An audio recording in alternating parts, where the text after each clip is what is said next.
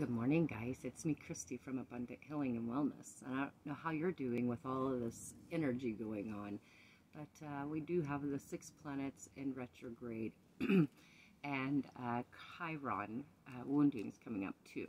So it's been very interesting. The last 48 hours I have been doing mostly just channeling.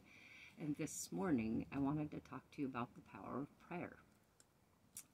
That's what was guided to me. So I thought that was very fascinating. So I wanted to tell you a little story. I kind of told you the story the other day.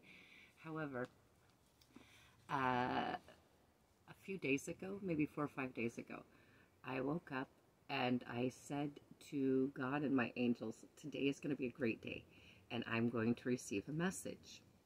And then the man came down the hill with the auto harp.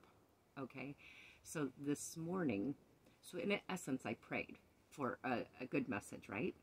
And then this morning when I came in here to the tent, I said, what would you like for me to know about the power of prayer to God, to my angels in the Bible?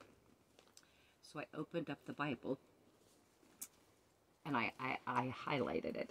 It's Samuel. I've never read Samuel before.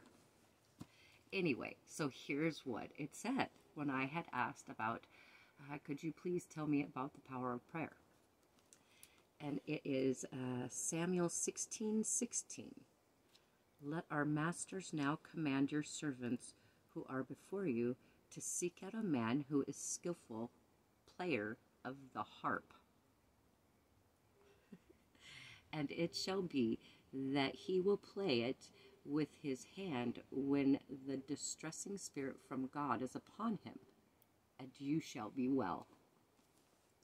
So you can't make that stuff up. So I just wanted to tell you, again, if you don't believe in angels, you really need to try and check in with your guides and angels, because I literally just asked about the power of prayer, and that was telling me exactly what had already happened, and that the angel had came and everything would be well.